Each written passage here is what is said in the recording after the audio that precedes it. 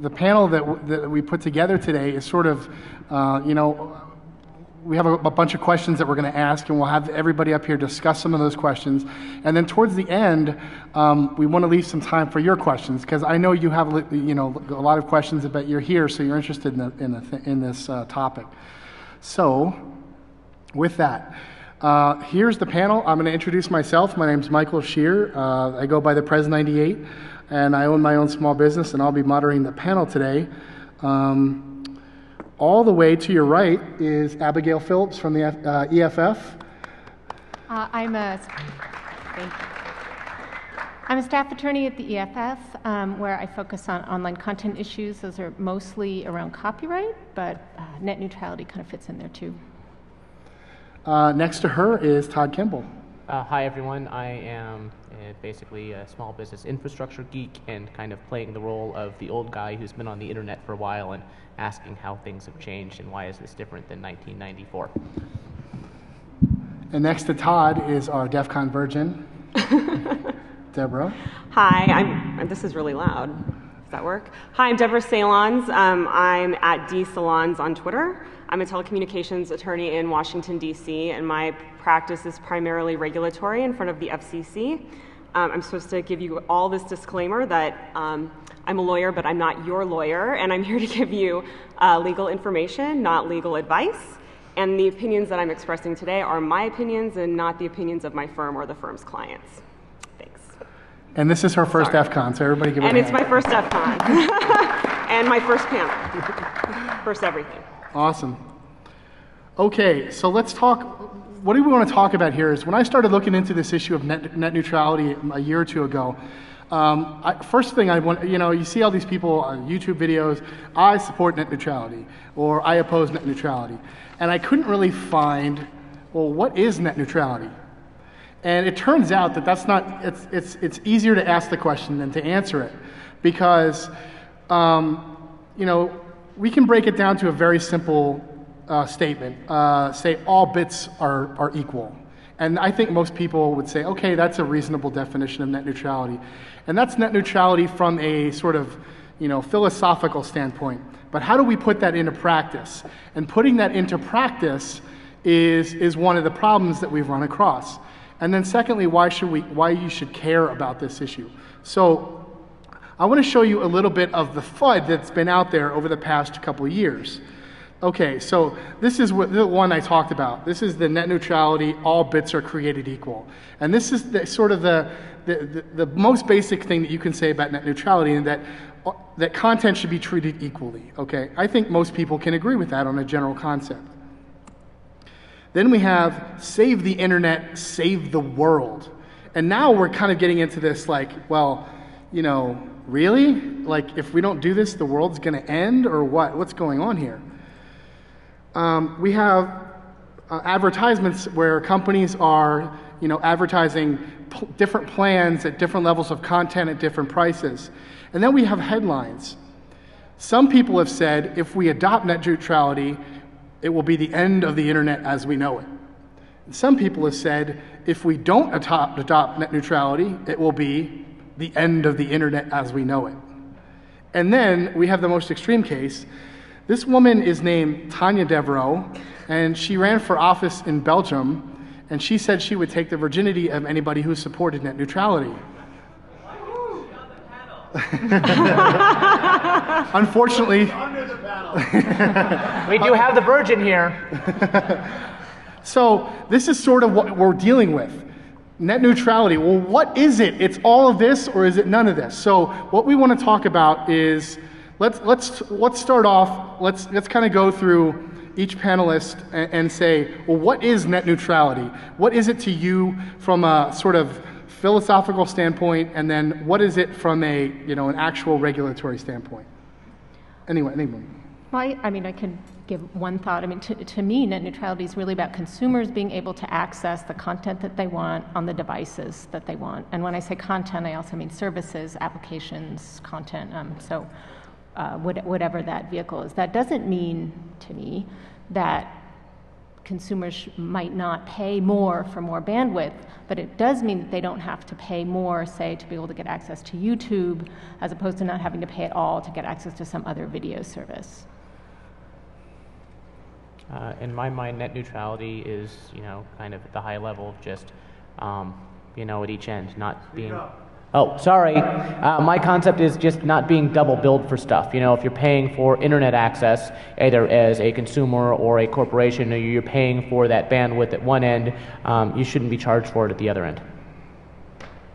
Okay, and for the definition of net neutrality for me, I thought this was actually a really interesting question when you posed it to the group, because net neutrality means different things to different people.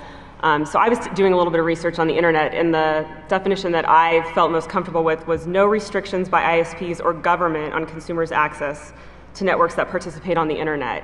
And for me, as a practitioner, especially an FCC practitioner, when the open internet rules came out, people are calling them the net neutrality regulations, and to me that's very ironic. When you look at it, and we'll get more into that later in the panel, but those regulations are actually promoting net neutrality, but when you take a step back, you're like, wait a minute, the government is actually getting involved, and this is the first time the FCC is actually, they've been attempting this, but it's one of the first steps that the FCC is trying to regulate the internet. So to me, I know it means different things to different people, but I think it's no restrictions by ISPs or by the government. Absolutely. I think one of the interesting things about net neutrality is this community, and we'll talk about this a little bit later. I don't want to put labels on the community as large, but this community is generally libertarian in the fact that we're skeptical of the government, we're skeptical of government actions, we're skeptical of government overreach. Yet, let me backtrack. How many of you think in principle, not necessarily in practice, how many of you think in principle that treating traffic equally is a good idea? Net neutrality in general is a good idea. Okay, most of you. And I think, how many of you trust the government to enforce it? Okay, so this is what I'm getting at. We have a principle that we mostly all agree with, but we want the government, maybe or maybe not, we want the government to enforce neutrality, and I don't know if that's a good idea. I'm not saying yes or no, I'm just sort of posing questions. So, right, so his comment was, do you trust the government more than the ISPs? Because they may not want to enforce net neutrality, and we'll get into that. So let me give you a little background on the first, let's wrap up the first section. There is no agreed upon definition of what net neutrality is. Comcast and Verizon will tell you something that the FCC commissioners will have a different definition than you or me or anyone else up here. So net neutrality is a concept, but in practice, what does that mean? For example, do you want your ISP to block spam for you? Well, is that a net neutrality violation? I don't know. We'll talk about stuff like that later. So in this next section, I'm going to talk a little bit about the government and the FCC and enforcing net neutrality. So back in about 2007, the government or the FCC enacted some net neutrality guidelines. And how many of you remember the issue where Comcast was caught throttling BitTorrent traffic? Most people remember that, yes. Yeah. So the FCC took Comcast to court, and it turned out that the DC Circuit Court of Appeals said to the FCC that your guidelines, you don't have the power to enforce them because Congress has never given you the authority. So what we're talking about here is an issue of Congress giving an executive branch agency the authority to do something, which they had not done at that point. So while Comcast violated the FCC guidelines, the court said that the FCC didn't have the power to enact those. And that's sort of the environment we're in now as a post-Comcast, where the FCC's authority is not really clear. Since then, last December, the FCC has enacted a new set of net neutrality regulations, and some people are questioning, do they actually have the authority to do that? So let's talk a little bit about the FCC's authority to regulate the internet in general, and where might they find authority to regulate in net neutrality regulations? Well, I will say the FCC in its most recent order that it issued December 23rd last year, they claimed authority to regulate using a very similar theory. I mean, it's the legal underpinnings are sort of arcane, but a very similar theory to the same one that was rejected by the DC Circuit earlier. So it seems pretty unlikely that the court, because the order is sure to be challenged. In fact, it already has been, but then the court found that challenge was premature. It's sure to be overturned again. It does not seem like the FCC is going to successfully find authority under the Communications Act as it exists, using the kind of theory that they're using, which is that it's not the internet is not regulated as a common carrier under Title II, but rather through ancillary jurisdiction, and that's jurisdiction that Congress has given the FCC to regulate anything that's sort of related to other things that it has definite authority to regulate under the Telecommunications Act. And I kind of want to bring in the English side of all of that. The FCC is involved with this. For those of you who might be kind of new to this internet thing, past 10 or 15 years, the FCC is involved because the internet branched out from shared networks 40 years ago that were all on AT&T. This was all telco territory. So for years and years, any internet traffic, long before there was a web, was effectively regulated by the FCC because it's all on these public utility lines, and things shifted in the 80s when AT&T was broken up, and now that we have providers like Comcast coming in and Google owning all this dark fiber, so it's different from the old telco lines, as well as all the wireless stuff. That's one of the things that makes this problem different than maybe things were in '95 when the web started, and we saw similar sort of kind of restrictions on how you access data. Yeah, I want to piggyback on some of the stuff that Abigail said. What the FCC is claiming for their jurisdiction is ancillary jurisdiction, and it sounds like a lot of legalese, but just to kind of give you the background on this, Congress, opponents of the open internet order would say that Congress hasn't given FCC express direct authority over the internet. So to give you an example, in the Communications Act, Title II is on telecommunications services, Title III is on broadcast and wireless, and Title IV is on cable. There's no title for internet, and the internet hasn't been classified as a telecommunications service. So there hasn't been any direct mandate from Congress saying, yes, you can go ahead and regulate this. What ancillary jurisdiction is an overarching statement, as Abigail said, in the Communications Act that basically says the FCC may perform all acts, make such rules and regulations, and issue orders not inconsistent with this chapter and may be necessary in the execution or functions. So it's just an overarching thing saying, Congress might tell you to regulate telecommunications, but you have a little bit more leeway than exactly what Congress says. But they're taking it a little too far. At least that's my opinion, and I think that's the opinion of most people. So I think what you hear, and I think we kind of all may agree on this, that whether you support net neutrality regulations or not, the concern, at least among the panelists, and I would say myself, is that maybe the process is not working out so well. In other words, as an executive branch agency, the FCC can only do what it's authorized to do by law. And even people in Congress, many people in Congress who support net neutrality are telling the FCC, maybe you need to back off a little bit because we haven't given you the authority to regulate that. So I think that's a process concern in terms of what the FCC is doing.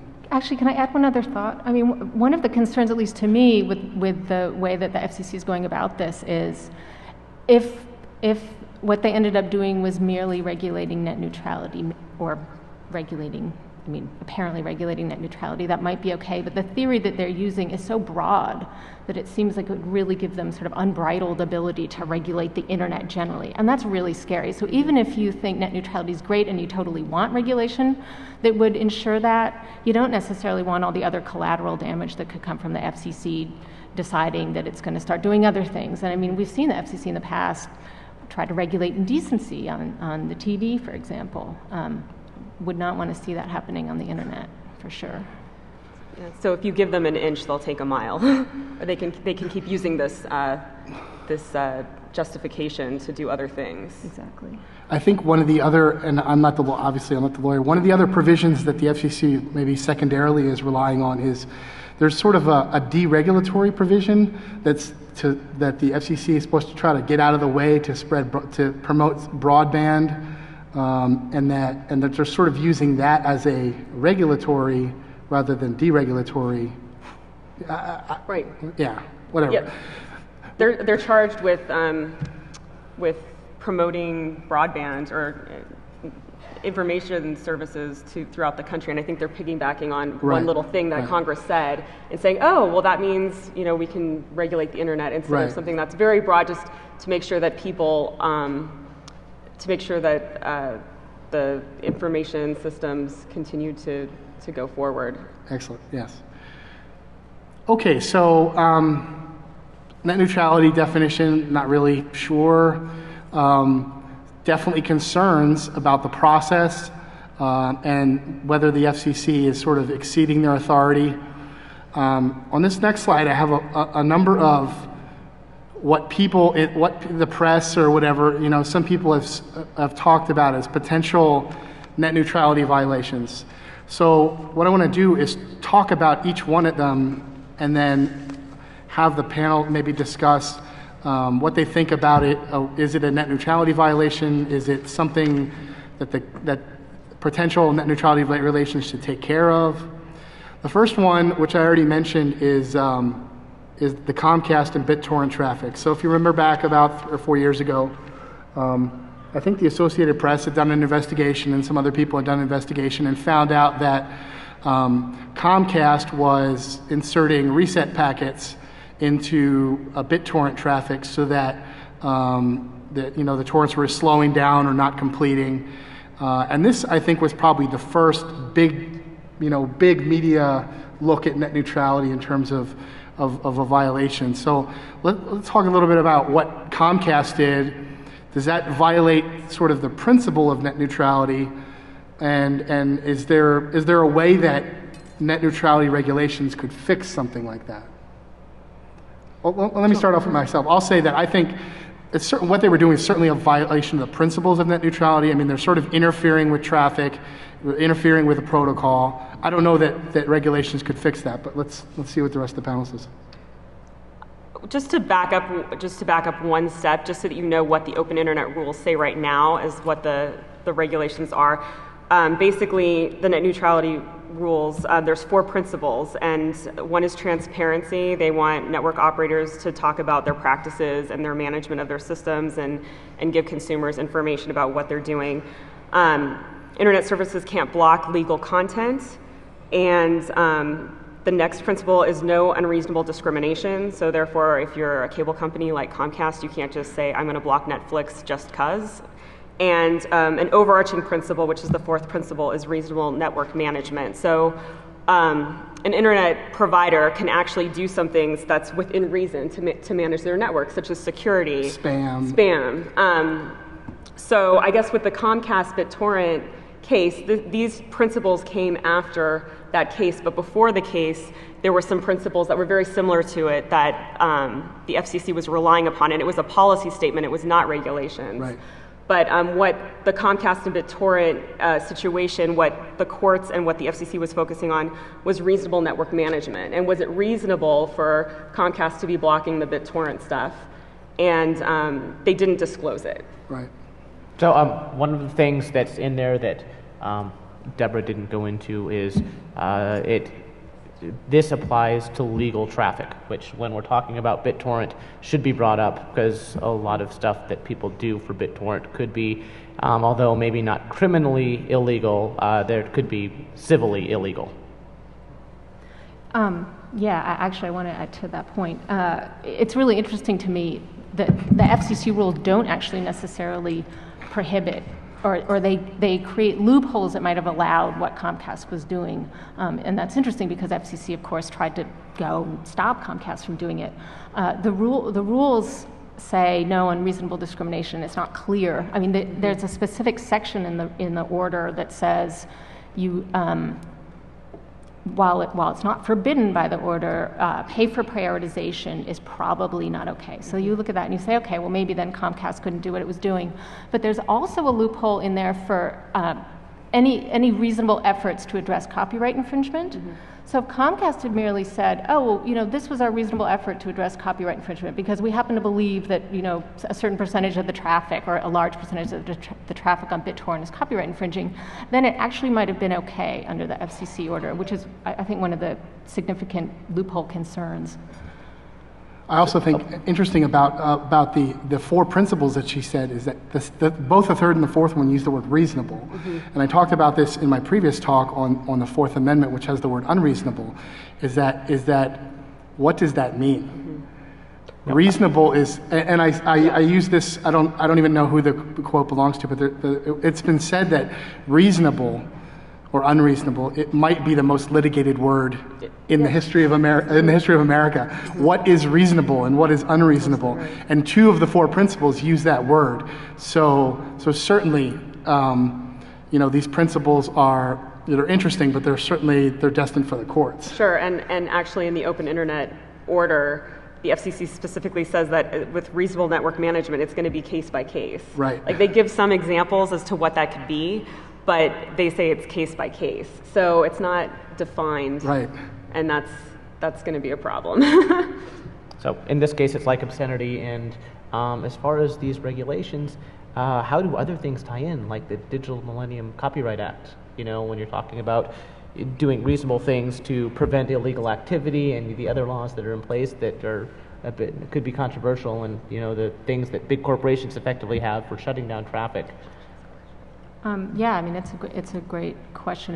It will encourage certain behaviors that might be overreaching or overbroad in terms of stifling traffic and activity where the law might otherwise actually provide some protection. Question. Wow. Several. First off, the point about reasonable, unreasonable, legal, illegal. Once you define legal, then everything else is illegal, which is great because they can make anything they want legal as long as they think of the kids. And then everything else is illegal. Second, reasonable. It's like, and unreasonable, it's like being a little bit pregnant.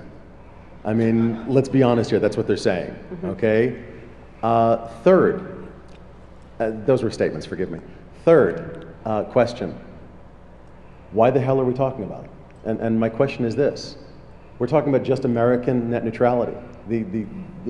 A significant portion of internet traffic is outside of our borders, outside of our control, outside of the FCC, and we have the arrogance to think that we control it all. Fascinating. What do you think about it? Wow. Well, I didn't do a lot of studying up on the international views, but I think that it's more open across the world. But one of the things that I did see in the FCC order and one of the dissents to the net neutrality rules, one of the commissioners brought up the fact that, look, America is a leader in the internet and in innovation with the internet. Well, that's what she said. That's what she said. Okay, that's what she said. If they're gonna, if the FCC, this is in the dissent, if the FCC is gonna go ahead and regulate this, what kind of a role model are we serving to other countries? Because that could be dangerous too, because then they have their own rules, and where are we going to be then? I mean, check me on this. In South Korea, they get, 100 gigs to the house? But the point you raise is a good one, and that is, what we're talking about regulating is only part of the internet. Yeah. The traffic that's in the United States. What about traffic from Europe to Japan, and how does any of our stuff, can we regulate that traffic if it transits the United States? Even if it's not, At B-Sides, and forgive me for mentioning it, but we were handing out zero bank cards. And the zero bank cards gave you $400 worth of free VPN out of Iceland, Germany, Japan. You have a dozen different choices, including the US, a couple of them. But I mean, so now that traffic is going encrypted across and gone, and how does that affect net neutrality? I mean, so as more and more people go to encrypted VPN traffic, how is that going to affect, or is the legislation going to give a crap about it? And that's another question. Let me just walk through the rest of these violations, and then we'll start, we can start talking about them individually. No problem. How many of you have mistyped a domain name, and instead of it just not appearing correctly, you got your ISP search page with maybe some advertisements, right? I long for the days when that brought up porn sites. So Verizon has done this in the past, and there's a lot of ISPs that do this now. You type in the wrong thing, and instead of just not resolving and giving you an error, you get, maybe you were trying to search for this, or maybe, and it's a certain, well, some people have suggested that your ISP, by doing this, is sort of messing with the DNS protocol, and that's a net neutrality violation. Let me walk through these all. Well, actually, I want to speak on that really quick. Go for it. I've got some strong feelings on this. This all started out in 2005. VeriSign, who effectively owned the domain name system for years, rolled out this concept where if you typed in something that didn't resolve, they brought up the ad pages. And at that point, because they owned it, and well, because they owned the infrastructure and any DNS stuff had to go through them, I was firmly against it. That was breaking DNS. DNS might be a sketchy protocol. Dan is always talking about it. He's in track 2 or something right now. But it's one of those things. They were breaking it. In this case, well, you're getting a service from your provider, and if they're going to redirect it, that's kind of a contractual thing. You can use other DNS providers. You don't have to use the one provided from you. I know I haven't for years. So, I agree with Todd on that one. I have some problems with it. I think it requires some transparency that may solve the problems. I don't see it as a net neutrality issue. And partly I think it's nice to keep those net neutrality issues discrete, because there may come a day when there really is some kind of regulation. So let's only affect.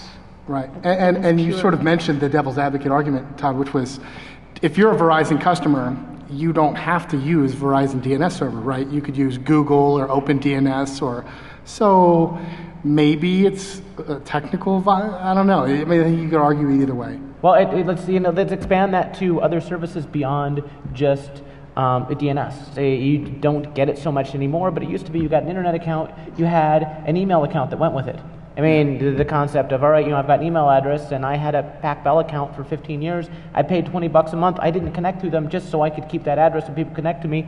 How would those sorts of things, it opens a whole just big can of worms when we start getting into those services that are available elsewhere. When you get beyond just kind of the physical infrastructure, that's kind of what the limitation is with a lot of this. And that's my feeling on, okay, if we're going to look at the net neutrality, we need to look at kind of the physical nature of it and those specifics.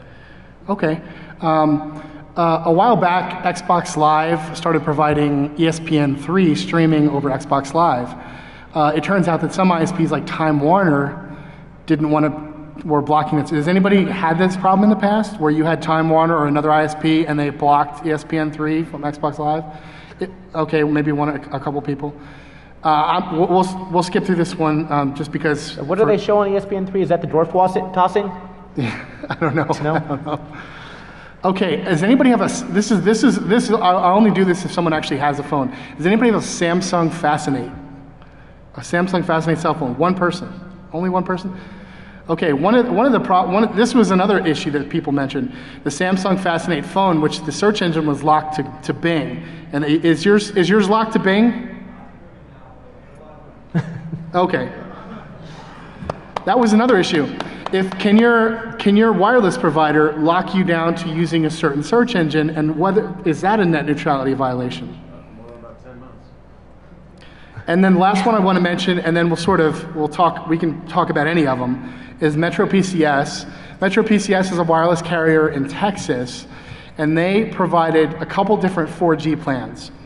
One was like a $40 plan that gave you sort of internet and YouTube.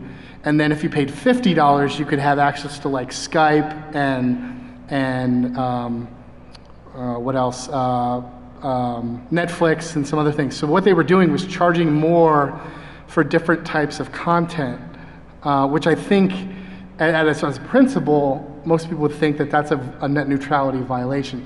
Charging people more for using based on the type of content.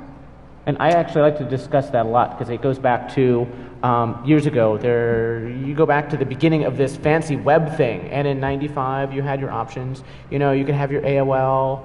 In my case, Netflix was the first Netcom, first company that came up with a flat rate actual web plan. But you pay less money and you get a shell account, or you pay a bit more and you can actually use a web browser, and you didn't have to do links and stuff. And so, looking at the historical concept, these are similar things. I don't know whether it's good or bad. And then my feeling, I'm not the attorney here, is I've gone back for years on the common carrier clause, and I always thought that was a good thing. I mean, that's kind of the original net neutrality thing, and that basically, from my perspective of managing networks, has been, all right, if I have the capability of filtering certain content and I filter that content, then I'm responsible for what's passing on my network. I mean, the internet is based on a lot of sharing, and so you let other people's traffic pass on your network. If you are filtering that traffic, you're responsible for it. So the kiddie porn comes across your network. If you're not filtering it, that's fine. It's not yours.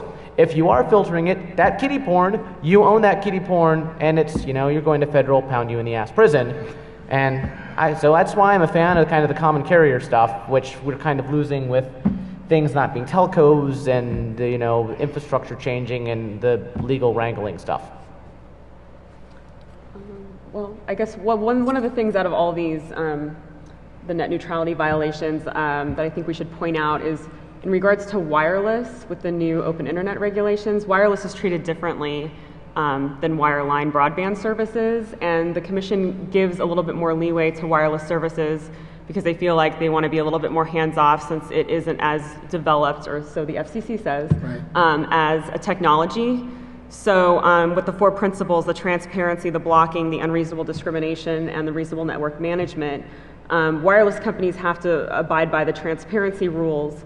The blocking, wireless companies have a little bit of a different standard than the wireline companies. Right. I believe that in the wireless standards, they can block as long as they're being transparent about it. Is that correct? They cannot block, they can't block lawful websites, and they cannot block applications that compete with the provider's voice or video telephony services. So therefore, if you're a mobile broadband provider, you can't be blocking someone else's VoIP service. Right. So in the arena where they actually have more authority, they're doing less, basically. Because the wireless spectrum is totally regulated by the FCC. There's no question about that. And it's also those are fall into the category, at least as far as I know, of traditional telcos. Right. So, on a couple levels, they have way more authority versus just the standard internet these days, but they're doing less. I mean, I guess what's going on with these rules is one of the arguments against these rules is let the market do this, let it play out. And so the FCC is like, well, the wireline broadband's been around for a while, the market's kind of done its thing, we can go in and regulate it. And as far as the wireless goes, we'll regulate it, just half as much as the wireline. We'll keep an eye on it, and we'll see how it works out. And they don't want to stifle any innovation there, yet these regulations don't stifle innovation in the wireline. So it's it's kind of funny that way. Yeah, I mean, I don't buy that distinction. Yeah. I mean, plus, like, if you want to increase competition, which in theory they do, wireless is the area where we have none of that. And particularly if this AT&T T-Mobile merger goes through, I mean, there are going to be 2 companies that own 80% of the market.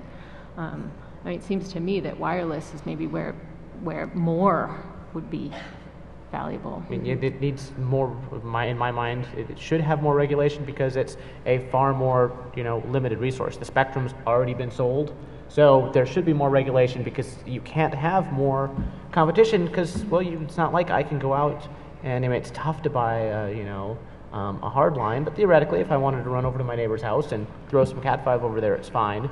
But the wireless spectrum is totally regulated and it's sold, so you can't really buy much more. Yeah, I mean, there's another interesting issue there, which is tethering. Verizon had recently asked, I don't know, some app, either Android or Apple, to take tethering apps out of its app store. And there was a complaint that was filed alleging that that was in violation of the openness rules that govern that particular spectrum that Verizon was using. I mean, separately, just the question whether tethering is a net neutrality issue, sort of an interesting one. I'm not sure what I think. I mean, I think tethering should be permitted, but I think the question whether net neutrality goes from content to device is interesting. The FCC thinks it does. We have about 15 minutes left, so we want to save the rest of the time for your questions. The only thing I ask is that you just try to make your question brief so that we have time to get to as many people as possible. If we run out of time, we can spend some time in the question and answer of room, but we want to get as many questions as possible. Go ahead. Mostly it's two brief statements / question. First, going back to one of your previous statements where you were discussing the actual service provider regulating the services. If it's per the legal aspect, how are your big three, Verizon, AT&T, T-Mobile, how are they actually able to be blocking Skype if there's actually a law or regulation saying you're not allowed to block service provider? So how are they blocking Skype if there's a regulation saying so? Well, these regulations aren't in effect yet. They have to be published in the Federal Register, and then there's going to be 60 days, and then after that they will be in effect. So, I mean, unless, correct me if I'm wrong, Abigail, if that's my understanding. Yeah, but I think, they will surely be challenged, and so it could be a very long time, if ever, that we actually see them implemented. So right now, there's nothing. Right, right, and unless there's, my understanding is unless there's an official stay and the court grants the stay, the laws will come into effect 60 days afterwards. So, but if somebody challenges the rules, which they're most likely going to, Verizon tried to challenge the rules and the court threw it out saying it wasn't right because it wasn't published in the Federal Register yet, then I'm sure someone will stay the rules, and who knows when. Seems likely. Yeah. And the way they're written, if it's my network, I can come up with total legal justification for throttling any traffic I want to. So, it's you have good attorneys and you have good justification, and okay, Skype is causing, unwarranted consumption of bandwidth. It's unequal. I can't provide the service that I'm contracted to do to provide all of everyone. So that's the loophole I'd go with if I wanted to pull that off and it was my network. Right, and just to add to that, if I'm Verizon or Comcast and I pay to put the infrastructure in, then I might claim that. Well, I paid to put this infrastructure in, so why can't I have some reasonable control over what's on it? So it's a good question. I think what goes to the heart of it is, like you said, the regulations themselves, whether the force that they have, because they're going to be challenged, and whether or not because if an ISP blocks that stuff now, there's not really, because the rules aren't in place 100% yet, there's not really an enforcement mechanism in place. Okay. The second question kind of goes more towards the copyright aspect. When you look at things in the past, such as Microsoft, when they came out with, I believe it was either Vista or 7, and the European Union actually stated you are not allowed to force your browsers only to IE, and they made it so that you had to offer the services through IE, Firefox, Chrome, etc. At the same regards, can't that be taken with net neutrality? You're regulating your services based on Samsung Fascinate locked to Bing, Verizon locking you down to using their certain services, Comcast, all your ISPs are doing the exact same thing. How are they varying as far as their legal regulations? How are they different than Microsoft going out here and doing the same thing with their browsers? Well, that would be another way to attack some of the perceived problems that come from net neutrality, which is to take an antitrust perspective and say, let's try to increase competition here, and maybe that'll improve some of the problems the fallout that we would see from not protecting net neutrality per se. Thank you. Thank you. We have 10 minutes, so let's try to limit it to one question per person so we can get through all of them. Thanks. My name is Josh, and I'm from Seattle, and I appreciate and respect the panel, and my impression was that most people are pro net neutrality. And in the interest of getting both opinions out, I'm just wondering if you guys could elaborate the opposing argument about, in my opinion, why isn't my dollar, my vote enough to actually cause this to affect a change? I worked at a small ISP, a couple small ISPs with less than 10 employees, and generally we had people come to us because we didn't have any kind of regulation on our network traffic, and I'd like to hear why that wouldn't work in the case of certain service providers, throttling different services and people being unhappy with that and going to other ones. Thanks. My feeling on that is the last mile stuff is a limited commodity, and for a while with DSL it was open. I know in California that was turned around so that for a year or two there was unbundled DSL, and you can still get DSL through other providers, but then another ruling came through and said, oh no, if you want to have DSL, like AT&T can charge you for that, and at that point it's kind of the last mile sort of a thing. It's who owns the lines, and if there are tariffs in place so that there are reasonable rates for other competition, I think it's great. I don't know whether there is anything like that for things like cable, and that maybe someone else can answer that. I'm not sure. I mean, there's less.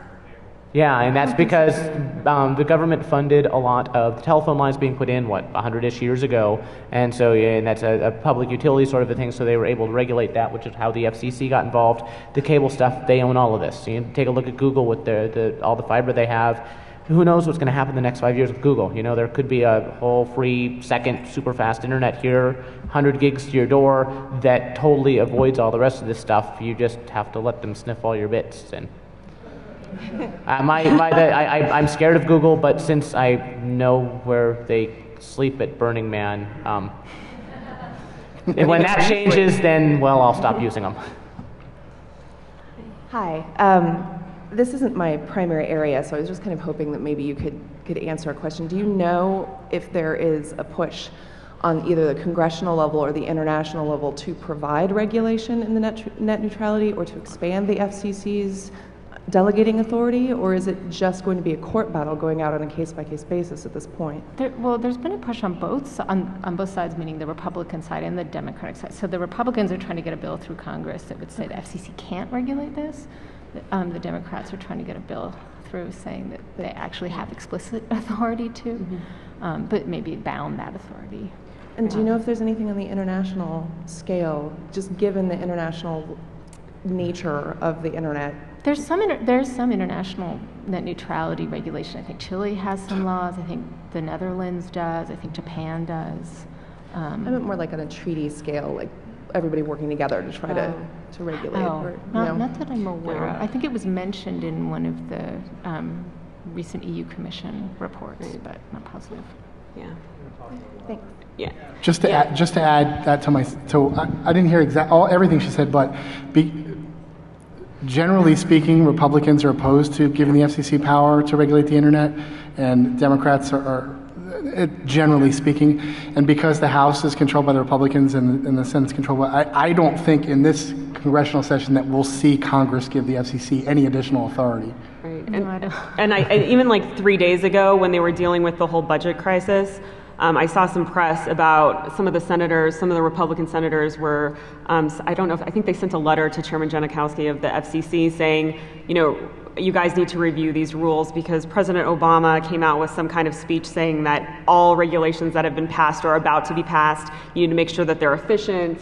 And they're saying, hey, you guys have to look these over again. So I know that the Republicans aren't very happy with what's going on, and there is definitely some pushback there. But whether or not it's a priority for Congress, it might be a matter that the courts get a hold of it first. Okay, so you guys started a lot with content filtering, but it seems like from an ISP standpoint, they're not filtering content because they don't like YouTube or Netflix. They just don't like the bandwidth suck that it is. And for reasonable network management, yeah, you can throttle some services to give priority to others, but then all bits aren't equal. How are the regulations going to propose the ISP standpoint of overselling their bandwidth? They offer everybody X number of megabits, but they really don't have the capability to give everybody X number of megabits all at the same time. So if you start using all of your bandwidth, Then they look at you and they ask you, okay, what are you doing with your traffic, and can we shut part of your traffic down because you're creating a problem on our network, even though you are only using the allotted bandwidth that we told you could have. I think I might be able to answer this. In the FCC order, as far as reasonable network management goes, they say that congestion can be legitimate, reasonable network management. So, I mean, I think, and I'm not a technical person, it sounds like there might be some kind of congestion issue. Well, It seems like they oversell bandwidth like airlines oversell flights. It's been happened with cable from day one where things are oversold. And unfortunately, I don't know. I've looked through this briefly. I haven't read the whole 180 pages yet.